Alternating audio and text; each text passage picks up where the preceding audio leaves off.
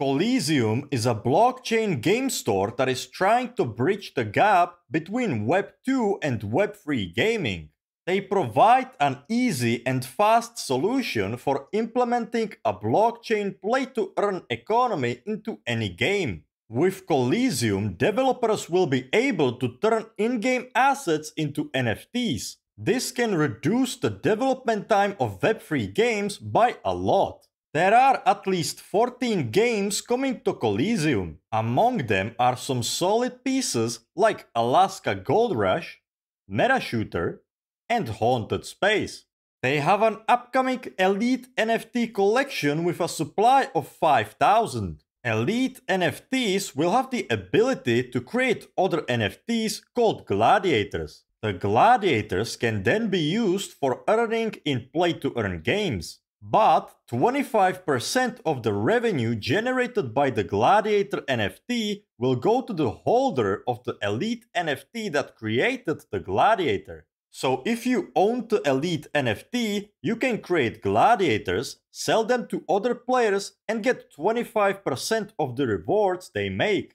They haven't yet announced the mint date and price of the Elite NFTs, but these NFTs could be a good opportunity. The team behind Colizeum has more than 35 members. Many of the team members are also part of Beetroot Lab, which is behind the first game of Colizeum, Dystopia, which is a play-to-earn RTS game that is currently in beta. The primary token is Zeum. You can stake the Zeum tokens for quite high APR on Ethereum blockchain. Single-site staking is from 71% to 131%, depending on how long you lock the tokens for. As a liquidity provider, you get at least 270% and up to 499%. A lot of utilities will be based around staking of the Zeum token. Stakers will receive token airdrops from partnered games,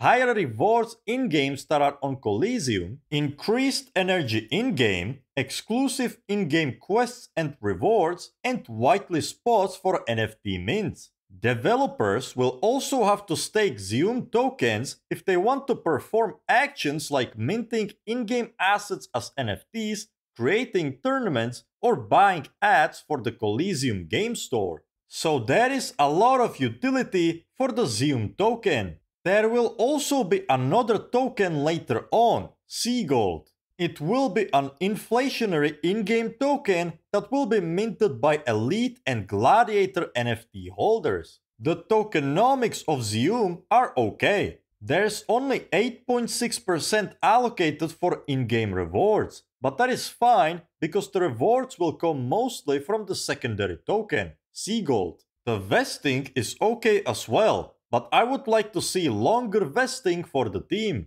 2 years for this type of project is quite short.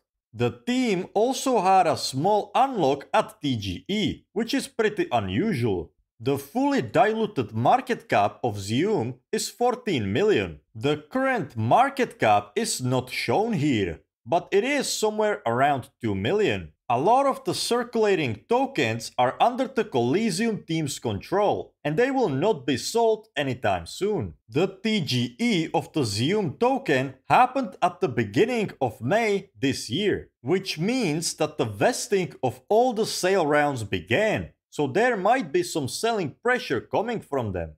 At 2 million market cap, Colizeum does look undervalued.